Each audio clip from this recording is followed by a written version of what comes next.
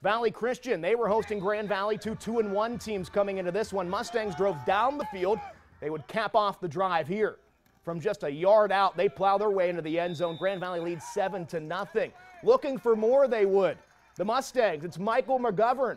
He's going to roll out to the right-hand side, far side, thinks he has something, but check out Jaquan Dow. He steps in front of it. He gets the interception, but the Eagles would stall on the drive, and the Mustangs would just be too much. They get the win today, shutting out Valley Christian today on the road, 34-0.